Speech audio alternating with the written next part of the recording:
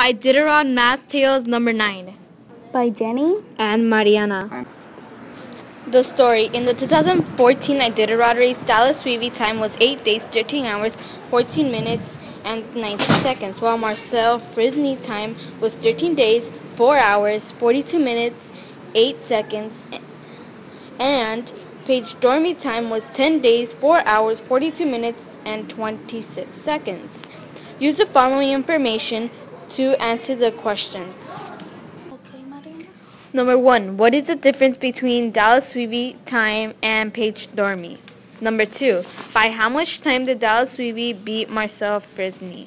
Okay, now we're gonna solve problem 1. So we can't subtract 6 minus 9 because 9 is bigger. We're gonna borrow 1, and we put the 1 over here. 16 minus 9 equals 7. 1 minus 1 equals 0. Now, since we can subtract 2 minus 4, we have to borrow 1. So this would be 3, and this will turn into 12.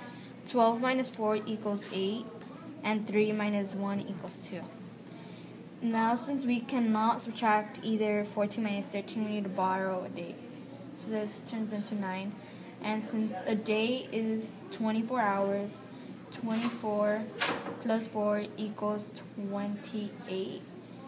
So now 28 minus 13. 8 minus 3 equals 5. And 2 minus 1 equals 1. Now 9 minus 8 equals 1 day. So our answer is 1 day, 15 hours, 28 minutes, and 7 seconds. Now my partner Jenny's going to help you solve number 2. Okay, since we can subtract 8 minus 19, we're going to borrow a minute from 42, and it would be 41 minutes. And since there's 60 seconds in 1 minute, it would be 68. So 68 minus 19 is, we can't subtract, so we're going to borrow. And then 7, 18. 18 minus 9 is 9, and 7 minus 1 is 6. Okay, and then we're going to go on to the minutes. 40, you can't subtract 41 from 14, so we're going to borrow.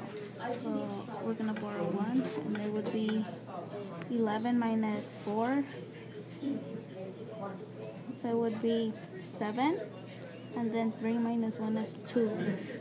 And now we're going on to the hours. Since we can't subtract 4 hours from 13, we're going to borrow from the days, and it would be 12 days. And since there's 24 hours in 1 day, it would be 24 plus 4, which is 28 hours.